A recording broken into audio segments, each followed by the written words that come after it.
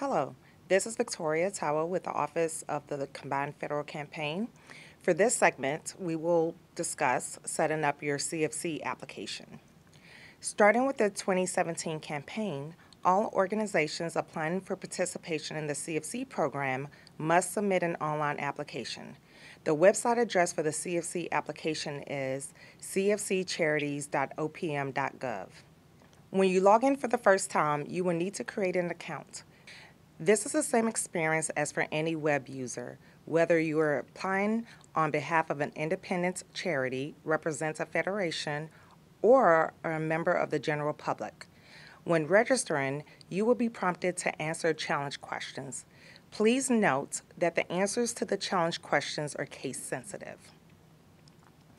If you previously registered on the site to submit the prior year's application, you will not need to set up a user account as a new user. The home page will default to your charity screen, which shows the charities whose information you are able to access. From this page, you can search for charities using the CFC code, the EIN, or legal name of the organization. Viewable charities depend on your user role. Using the settings and main menu, you can start an application for an existing charity or add a charity to your charity screen. You can also request access to a charity record and review invitations that have been sent to you to review a charity application. These requests and invitations are used to gain access, which, when granted, allows the charity owner or system administrator to assign the role of owner or editor.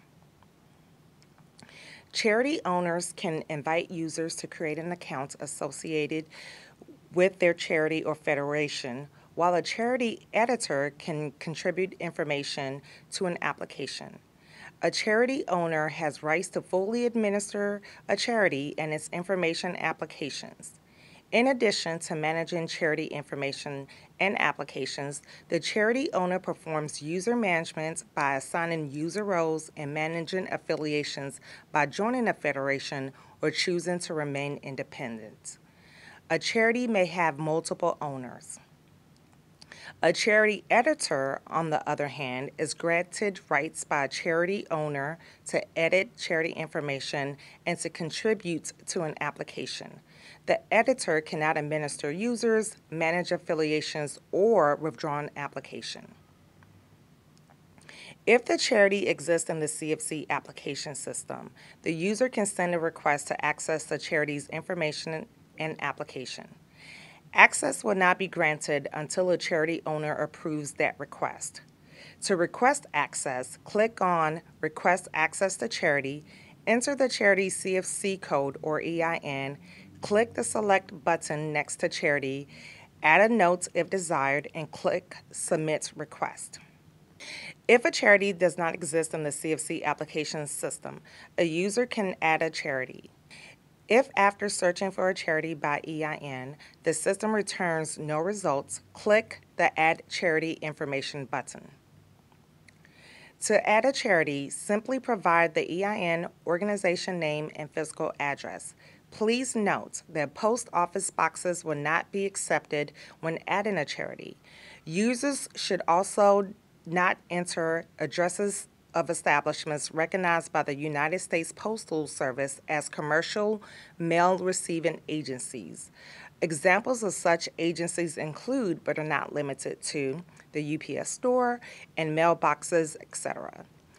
Providing such an address as the physical address of the organization will be deemed a false response as described under the advisory statements given previously and may result in the denial of the organization's application. Once all information is entered, a CFC code will be assigned. Click Continue. The organization's information is confirmed on the following page. Here, you can verify the CFC code, EIN, and the address you provided. From this point, you can search for another organization by clicking Search Again, or confirm the information and start an application by clicking Confirm and Continue. To start a charity application, click on Begin Charity Application. Please note that only federations should click on Begin Federation Application. From here, the rest of the online process will consist of the application's content that will be submitted to the CFC. As you proceed through the application, the system will alert you to any attachments you may have missed. Please review the next video in the training series for instruction on how to complete steps 1 to 3 of the CFC application.